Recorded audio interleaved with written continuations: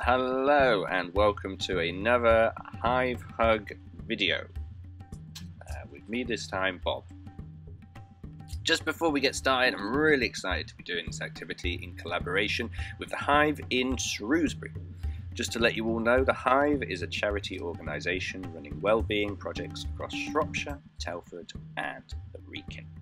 Find out more about their work, possibly donate online at www.hive.org.uk. Thank you. Brilliant. Okay, here we go. So today we're going to play percussion. There it is.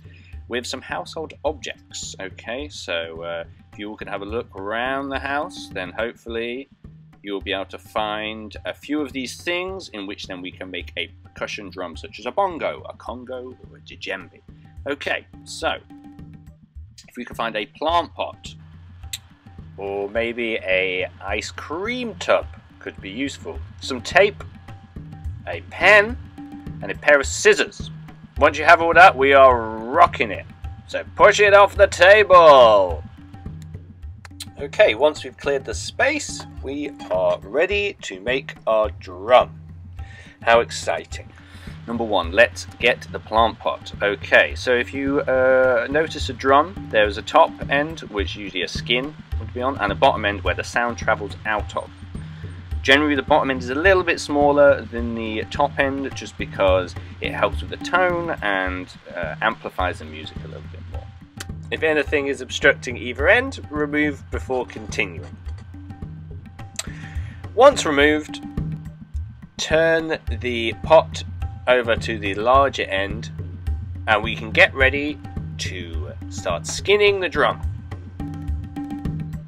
I found this tape, although it was the prettiest, it was a bit too thick, so the tone was a bit too low, so I went for a bit thinner, like parcel tape. Maybe sellotape would be good as well, although duct tape does still give a nice low tone.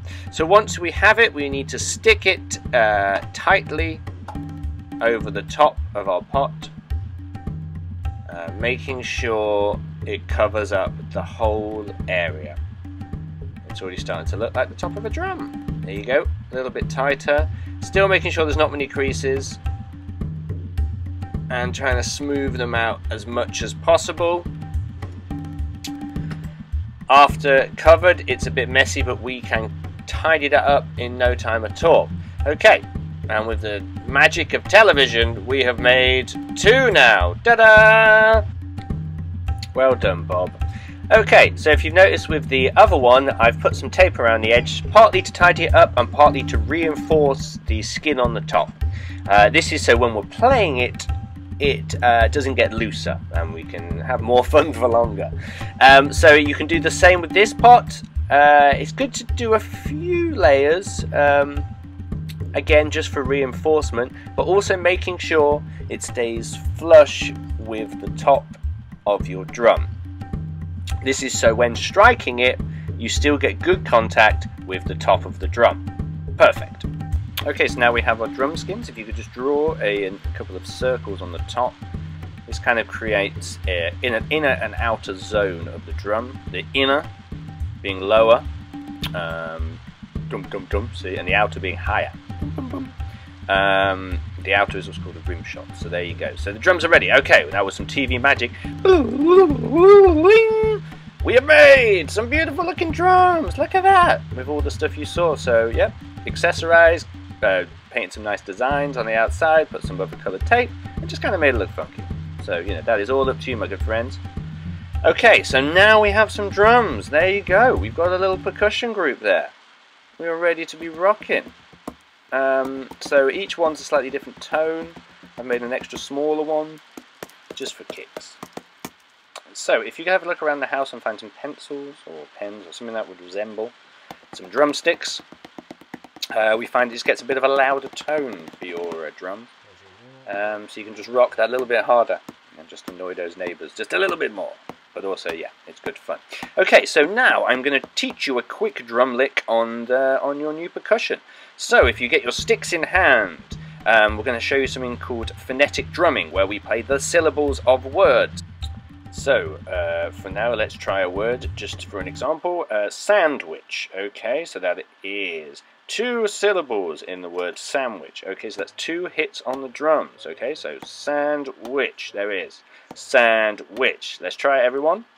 1, 2, 3, 4. Sandwich. Sandwich. Okay, you did it! Well done, everyone. Okay. Next word is 4 syllables, so peanut butter. Okay, so let's try 2 in the center, 2 on the outer. Peanut butter, peanut butter, peanut butter, peanut butter. Okay, so to recap, it is sandwich, peanut butter, sandwich, peanut butter. Let's give it a go. 1, 2, 3, 4. Sandwich, peanut butter, sandwich. Everybody, peanut butter, sandwich, peanut butter. Sandwich, peanut butter, sandwich, peanut butter.